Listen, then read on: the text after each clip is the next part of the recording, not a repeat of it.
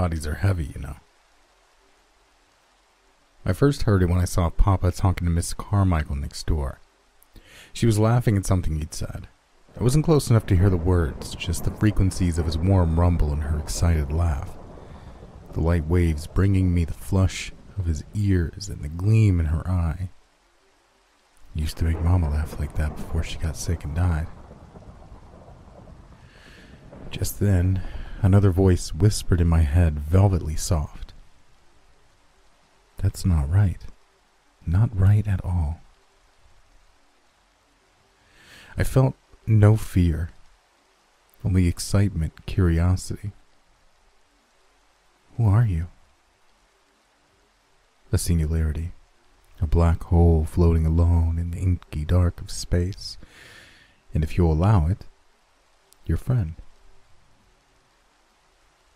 Looking back down at them, I pressed my fingers against the cold window pane and gave a nod. How are you talking to me? This was the next day. The first day I'd been so shocked by this visitor in my head that I'd actually treated it more normally, like the way you might act in a bizarre dream. But when my new friend was still there the next morning, I started asking questions to test whether this was real or some sign of madness. My friend seemed unperturbed. Time and space don't mean much to me. This may sound strange to you, but there's little difference between an inch and a million miles. In most ways, I'm as close to you as to everything else. Okay, but how did you find me? I heard you crying, and I knew you were as lonely as I am. Britt, have you seen Mrs. Carmichael the past couple of days? I look up at him, my face smiling, even though my heart was not. No, Papa. I wrinkled my nose the way he liked. Why? He puffed out a shaky breath. Well, no one can find her. I went over to ask her something, and she wasn't there, and no one's heard from her. I bet he went over. See how upset he is? Unseemly. Using my inside voice, I agreed. But what can we do? Show him. But grab your cutter first. Widening my eyes, I giggled.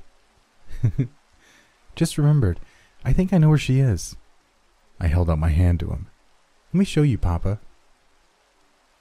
Some people think I'm nothing, but that's not true. I'm everything, but I'm always hungry for more. I tried to talk with my mouth full. I'm sorrow. Doesn't matter. Only gravity does. It drags them down to us so we can eat. I squinted as the door to the forgotten house opened. The man there screamed as I bent down to take another bite of my father's cool face. Should I be ashamed? No. We open our mouth and gravity feeds us. And bodies are heavy, you know. Should I be afraid? Never. We are everything, everywhere. We are God. And how could God ever be lonely?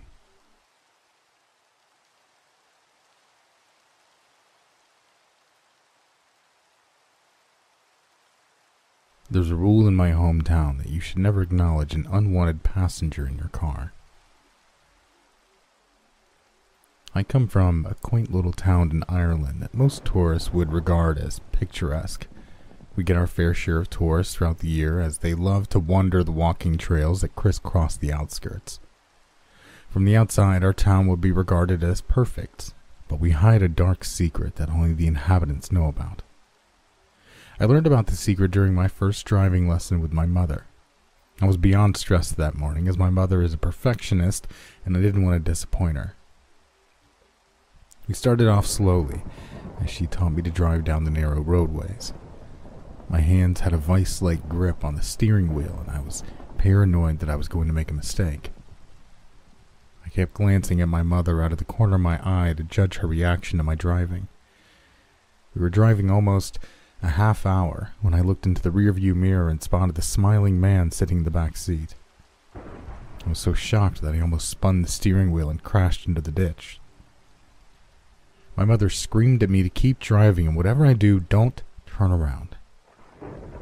My eyes were fixated on the mirror as I stared at the man who had suddenly appeared in our back seat. His face was somehow clouded in shadow, even though it was a beautiful sunny day outside. The only features of his face that I could make out were his eyes, which were a sickly green. His mouth was twisted into a snarling smile that made me want to jump out of the car. I watched in horror as he started reaching forward with his long, spindly arms toward me. I was paying so much attention to him that I'd taken my feet off the gas pedal and we were slowing down. My mother slapped me across the face and yelled at me to drive faster. I sped up and watched in relief as his arms slowly withdrew back towards his body. He leaned his head forward and opened his mouth, and a plethora of voices began pleading for help. I instinctively covered my ears with my hands, which forced my mother to grab the steering wheel. It took me a few seconds to regain my composure, and I grabbed the steering wheel. My entire body was on edge as the cries coming from his mouth reached a deafening crescendo. In the blink of an eye, the smiling man vanished, leaving me and my mother alone in the car. I pulled the car off to the side, and proceeded to vomit out my breakfast. The local police officer drove by and stopped to see what was wrong. He gave me a nod of approval as my mother explained that we had an extra guest in our back seat. We drove home in silence, and I tried to venture the subject with her on a number of occasions, but she refused to talk about it. I learned from a few other people that he's been appearing in cars for almost 70 years. No one knows anything about him, but they all warned me to never turn to face him. I moved away to college a few months afterward, and over time forgot about the smiling man. I started dating a guy named Mike that I met in my history class. We're both a bit shy, so no one knew that we were actually a couple. It started getting serious with Mike, so I decided to bring him home to meet my mother. I was a bit nervous how she would react to him. We were just driving into town when I spotted the smiling man once again sitting in my back seat. The blood drained from my face as we locked eyes in the mirror. Mike suddenly jumped in his seat as he must have noticed the smiling man. I shouted at him not to turn around, but it was too late.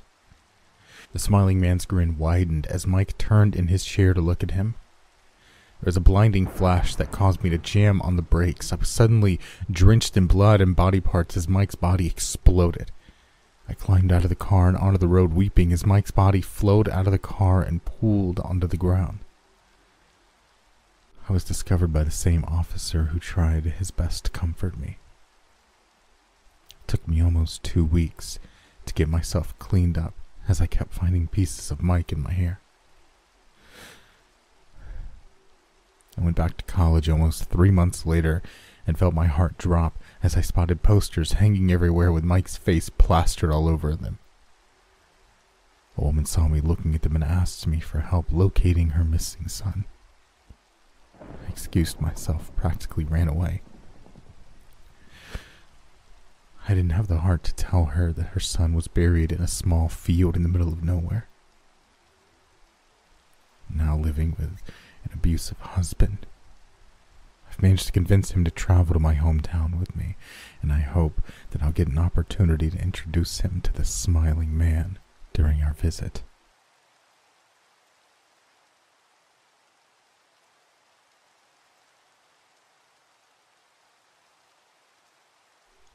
Self-starter. He was sitting alone in seat H of row 47. Minutes earlier, the seats around him had been full of cheering fans, but now they'd all been herded into one of 5 separate holding areas while we determined any potential threats. If the tip was right, this guy had somehow smuggled in enough explosive to take out everything in a 50-yard radius of where he was sitting. Hey, Timothy. That's your name, right? He grinned at me. Yep, that's me. That's my name. I edged into the row in front of him. I was wearing a flak vest, but it wouldn't save me if he had something serious. If it was even on him at all. But no, I had to focus. Get him to focus. Get enough info or get close enough to make sure he didn't have a dead man switch. Tim, you've got a lot of people really scared right now. He raised his eyebrows. Is that so? Yeah. We got a tip an hour ago with your name and picture. Said you brought a bomb in here today. Planned to kill a lot of people. He just looked at me placidly like I was telling him we were out of his favorite soda. No, I'm hoping this is all false alarm, but we have to check. So Tim, did you bring an explosive device in here? Frowning, he shook his head. No, of course not. My stomach unclenched a little. Okay, that's good, that's great. Not that I don't believe you, but do you mind standing up and taking off your shirt? He did so without complaint, turning in a small circle before I could even ask.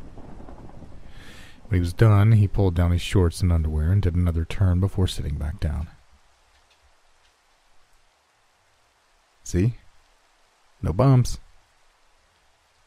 I stared at him. Why are you so casual about this then?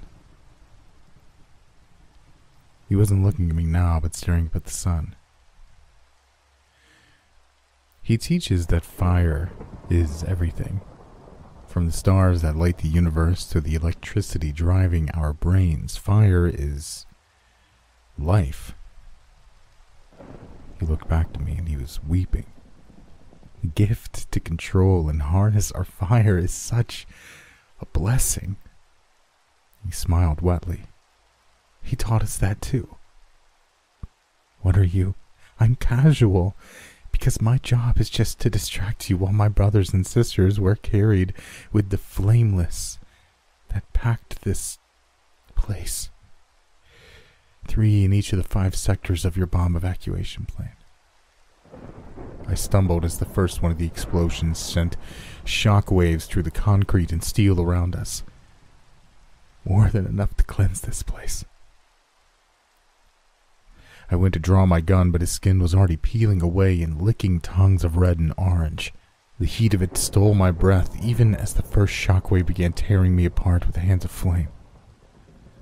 The world became heat and light and thunder, and even as a ghost of ashes, still, I burned.